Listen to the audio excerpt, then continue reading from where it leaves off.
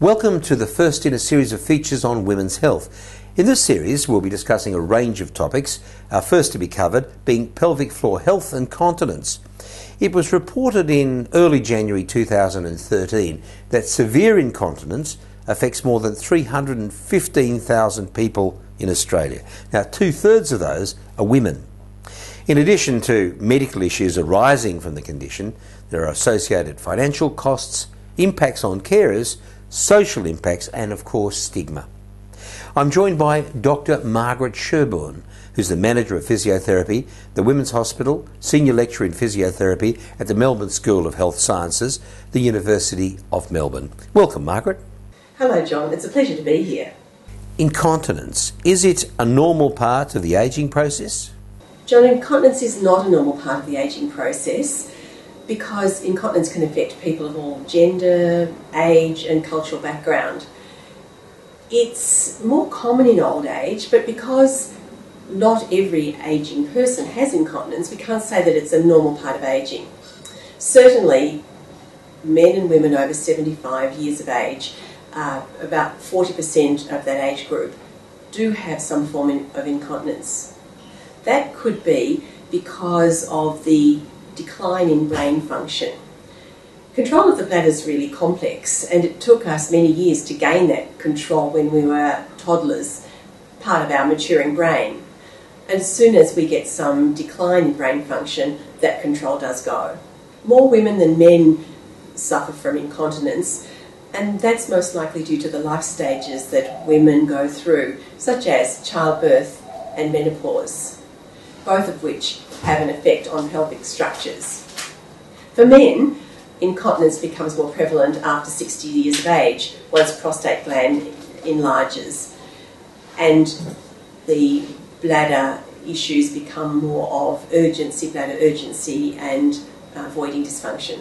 Incontinence is more prevalent than asthma, anxiety disorders and arthritis in the Australian population, so it does have a large economic impact, both in direct costs, loss of productivity, and the opportunity costs of unpaid care provided by family members to those with incontinence. Now, if these figures are surprising to you in your practice, it may be because we know that around 70% of those who suffer with incontinence don't mention it to anybody, let alone their GP. Why would this be? There are two main reasons for patients not mentioning incontinence. First one is embarrassment, because incontinence impacts on self-esteem, on motivation, on independence. And the second reason is that they're possibly never asked about it. For women, I would suggest that in a GP practice, a pap smear would be a really good time to ask about bladder problems, and for men, during a prostate checkup. You might think, who should I target? Who are most at risk of urinary incontinence? Those at a higher risk of bladder dysfunction are those who are pregnant or early postnatal period,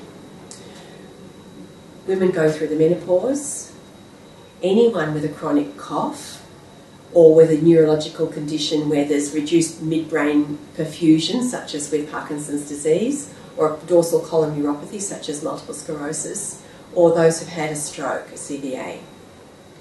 You could also ask young elite athletes who do a lot of jumping, running.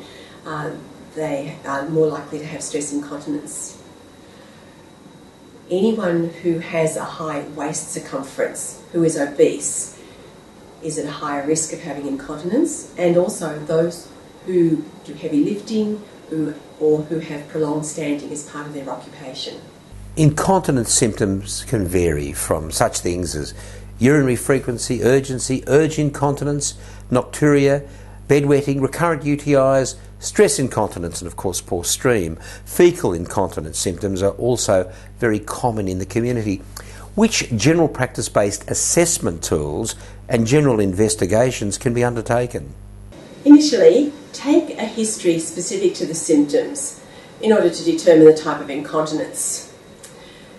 The two major types of incontinence that will be presented at GP practice are stress incontinence and urge incontinence. Stress incontinence is predominantly a mechanical issue where the intra-abdominal pressure is too great for the closure pressure of the urethra. Whereas urge incontinence causation is wide and varied. Most likely it's neurological, but it could also be from infection. Whatever the cause, the outcome is overactivity of the smooth muscle of the bladder wall, the detrusor muscle, called detrusor overactivity. So questioning will seek the causation of the stress incontinence and seek out the symptoms. For stress incontinence, questions will be along the lines of, do you leak when you cough, sneeze, lift, jump, etc. To ascertain the cause of urge incontinence, questions will ask about urgency, frequency of urination, and nocturia, getting up at night to void. You should also ask questions about infection as a cause and about bedwetting, nocturnal enuresis. Two other less common types of incontinence that may present to GP practice are voiding dysfunction and anal incontinence. Voiding dysfunction is, the causes of voiding dysfunction are normally an underactive bladder and difficulty emptying fully. So the questions will go along the lines of the stream, whether it's a split stream, a slow stream, hard to get started, whether the patient strains with voiding. For anal incontinence, questions would be along the lines of ascertaining whether there's diarrhoea, incontinence, there may be some dietary questions, and again, questions about infection of infection from food or acute versus chronic anal incontinence. After a simple history taking, then a pelvic examination should be undertaken for exclusion of masses and also palpation of the organs and support structures. At this time, it's probably useful to test the pelvic floor muscle function as well, and to take a swab for bacterial vaginosis, for candida, and also to do a urinalysis. Initially, imaging is not required for simple incontinence, but if you suspect upper tract pathology, it's useful to get an ultrasound of the kidneys. If bladder pain is suspected or is reported, a cystoscopy to visualise the urothelium is useful. If you think the patient may go on to surgery, then urodynamics would be the test of choice. During your pelvic examination, when anal incontinence is reported, also visualise the external anal sphincter for reddening, erythema, excoriation, hemorrhoids or skin tags to exclude hemorrhoids as a cause of the incontinence in particular. What are some of the conservative management options in regard to incontinence symptoms? In the first instance, a referral to a continence and women's health physiotherapist or a continence nurse would be the first choice for conservative management.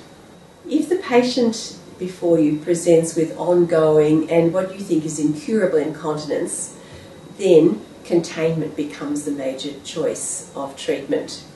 So a referral to a continence nurse for aids and appliances is the best choice for this patient. When conservative options for treatment are exhausted or unsuccessful, who else can GPs refer to? There's a wide range of medical specialties a GP can refer to once conservative management has been exhausted. For women who experience incontinence, the subspecialties are urogynecologist or gynecologist. These are the surgeons who will then undertake surgical management. For males with incontinence, refer to a urologist.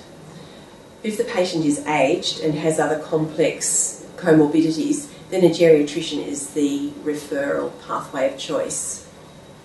For a patient with anal incontinence, there are two choices, either a colorectal surgeon or gastroenterologist, depending on the symptoms that the patient presents with. So it's a wide range of choice.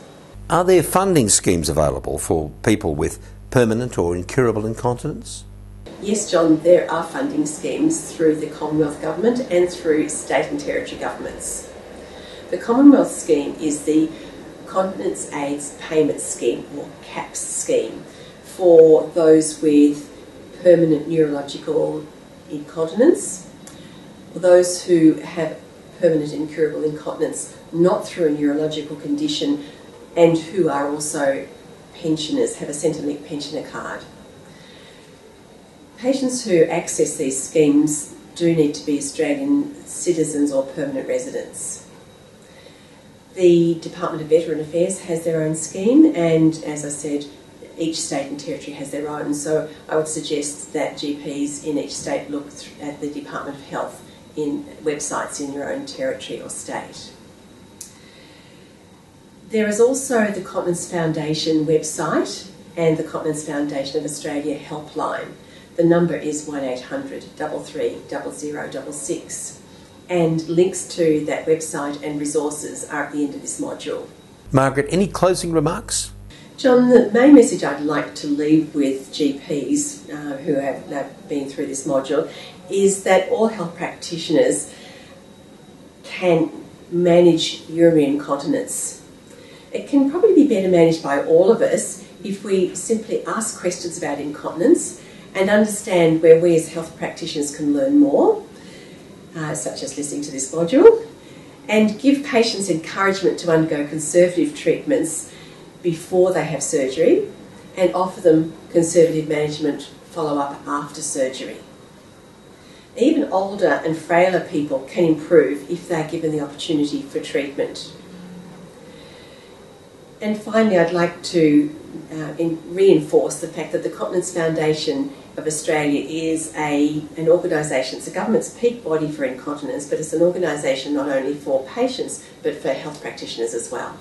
Thank you so much. Thanks for listening. If you'd like to discuss this topic, please comment below.